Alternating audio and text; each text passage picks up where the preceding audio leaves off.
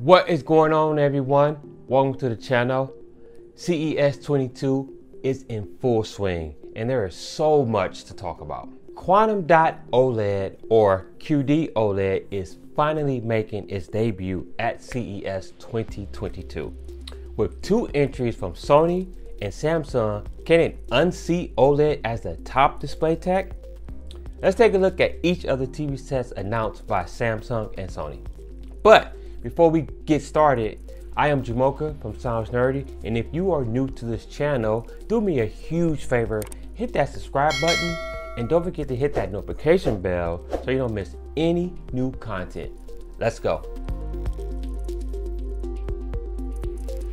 LG's OLED displays have been the king of displays for some time now, and Samsung has been nipping at the heels of OLED with their QLED display tech, but is still unable to beat them. Now, with that in mind, Samsung has set out to not only join the OLED crowd, but it is looking to do one better with Quantum Dot OLED or QD display in Samsung's terminology. With Samsung's QD display TV, they are looking to unseat LG's OLED tech by combining the best of both OLED and Quantum Dot tech for a display that has higher peak brightness, higher contrast ratios, and brilliant colors. Samsung will offer QD display in 65 and 55-inch 4K TVs. Samsung says its display will be about 25% brighter than OLED. QD display tech should reach 99.8% of the P3 color space gamut. Now, we don't know the price as of yet, but according to Samsung, it will not be a $20,000 price point. Expect something closer to your premium 4K TVs. Now, that's a pretty huge range, as some top-end 4K TVs can cost as high as $5,000.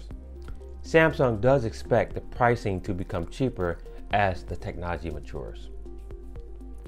Sony is also jumping into the Quantum Dot OLED space with Sony's Master Series A95K. According to some marketing buzz, Sony claims it can achieve a 200% brighter picture compared to a conventional TV. Now, Sony did not clarify what it meant by conventional. Highly doubt that they were referring to higher-end OLED TVs of today. Sony is touting the color capabilities of its TV with the new XR True Luminous Max. It delivers our widest color palette and reproduces naturally beautiful shades and hues, claims Sony. Of course, the A95 will have the cognitive processor XR, which is an AI-based processor used to deliver better picture quality. Sony's A95K will be in 4K in 65 and 55 inches. And finally, Sony will have a TV with HDMI 2.1. It will support 4K 120Hz, variable refresh rate, and auto low latency mode, or ALLM for short, for all you gamers out there. The A95K will have Sony's new BraviaCam camera, which mounts on top of the TV via a magnet. The camera can be used for video chat via Google's apps.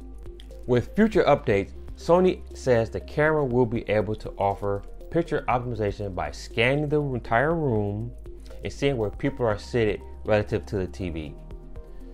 Now, as seen in Sony's 2021 OLED models, the A95K will have Acoustic Surface Audio Plus, which turns the entire screen into a giant speaker thanks to two full range drivers and two subwoofers. There's no word on pricing or availability as of yet, but assume this will be a premium price, as I stated earlier. Okay, folks, it is your turn. Join the conversation and let me know what you think about Quantum Dot OLED displays. Can it finally dethrone OLED from LG as the top display? Let me know your thoughts down in the comment section. Thank you for watching, and if you like this video, make sure you hit that like button, and a huge favor, please hit that subscribe button. And make sure you head over to soundsnerdy.com/news to get curated tech news that is gathered in one place. Also, make sure you check me out on all my socials. All my links are down below in the description. And until the next video, guys, stay nerdy.